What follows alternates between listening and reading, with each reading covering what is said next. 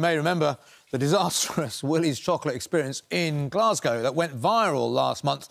For all the wrong reasons, the event promised a chocolatey dream, but instead left parents livid, children in tears, and the actors involved, well, quite frankly, embarrassed. Excuse me, without thinking, I've just put some chocolate in my mouth. Oh, really? Somebody in the green room gave me. Getting into the spirit. How ironic. Yeah. And it was such a failure, such a spectacular failure, that a documentary has been made about the whole event called Wonka, the scandal that rocked Britain. Well, we're now joined by Michael Archibald, who appeared in the documentary and played the main man, Willy, and two Oompa Loompas who we've chatted to before, Kirsty, Paterson and Jenny Fogarty. Good waving, everyone. Good waving. Yeah.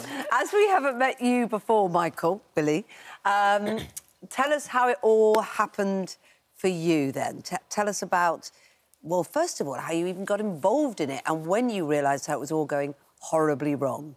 So, essentially, for me, this started off as a little bit of a job search. Right. So I'm care experienced, by the way, and happy Kinship Care Week, by the way, for all of my fellow kinship carers out there. Ah, OK. So I live on my own. I've been estranged since I was 17, and for me, like, I'm currently 18, and I was like, you know what? Yeah. I'm going to go out there, I'm going to get a job, I'm going to make some mad money, and I'm going to move into my own flat for the summer. Yeah. And it went downhill from there. So I was like, you know what? An acting job seems really fun. How about I go for something like that? And it turned out, Willy's chocolate experience was, like, advertised on Indeed, which is, you know, like, job searching app. I'm like, yeah, this is great, right? This is my first time using it. And it was my first gig. I was like, you know what? I'm an artist. I've done, like, all different kinds of stuff. I've spray painted a mural in Glasgow, which I'm featured on. I've done work with John Lewis, releasing a tote bag, like, all this different types of stuff, right? I'm an artist. I'm creative. And then I was like, acting seems really up my alley. I could smash it. Like, I would do so good. And I'm bringing joy to children. Like, it's just everything I need at once. And then the reality. There wasn't even a chocolate bar in sight. So when you got there in the day, there wasn't a chocolate bar in sight. Yeah. What did you think? I mean, we're looking at the pictures from it. It's absolutely, you know, it's pretty sparse, put it that way. Oh, more than sparse. And were you embarrassed? It's like asking a kid if they like candy. Yes, I was very embarrassed. It was.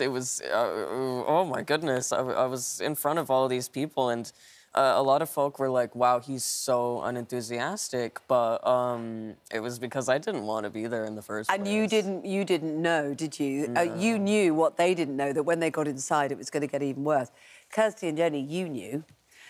Because you were facing it. And I know, Kirsty, that you were trying everything. You were doing cartwheels, you were jumping up and down, you were doing everything you could to distract from this. So my motto in life is literally just make the best out of worst situation. So that's all I could do, and I think all the kids and the parents could all vouch for me. And I was doing cartwheels, at the start. But then when he went abandon the script, I was stuck behind the jelly bean bit, handing about one jelly bean, and then we ran out of jelly beans. So,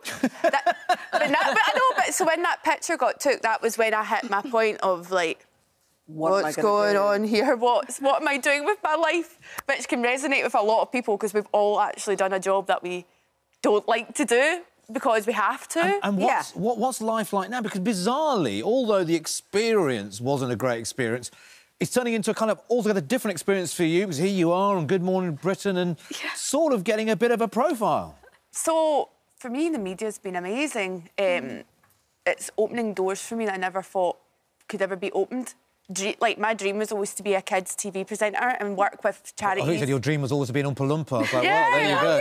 But I love being, like, a character. I love, like, being in my imagination. And my dream is always to work with charities such as ADHD and Autism UK. They're very important to me. Right. So, yeah, it's just... And that's happening, is it? They've been in touch. That's my plan, yeah. Wow. To work with these charities. And how did the documentary come about, Jenny?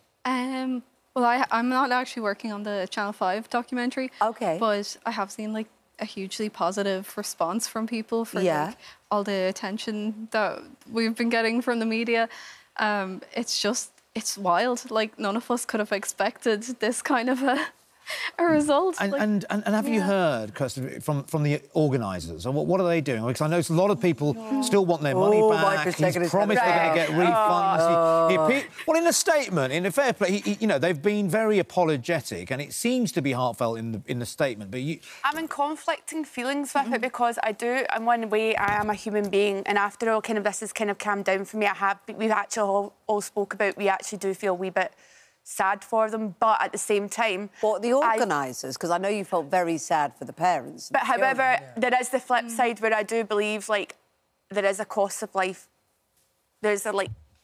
People don't have money these days, and, like, kids were going up to me, parents were going up to me on the day saying, this is what they got their kid for Christmas, and that just doesn't come out my brain. No. And they've not got the refund, so I can't... I empathise up to a certain point, but then I get annoyed again.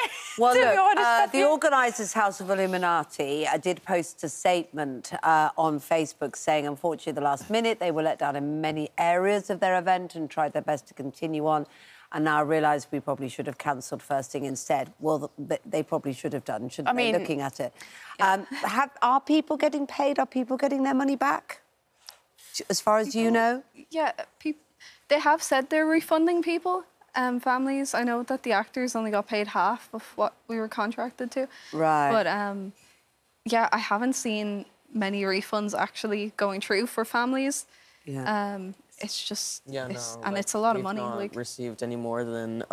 Because we were supposed to be paid the week after, and we've only received half, and then he's gone completely MIA, essentially. And what really sucks as well is, like, for myself, I've not actually gotten that many opportunities out of this. Right. Because the Channel 5 documentary and whatnot, it's because people were really late to releasing videos of me and whatnot. No. So nobody's really reached out. Look, and there's still, it's really interesting. You're only 18. There's still time. There's still time. Don't you worry. Don't you worry.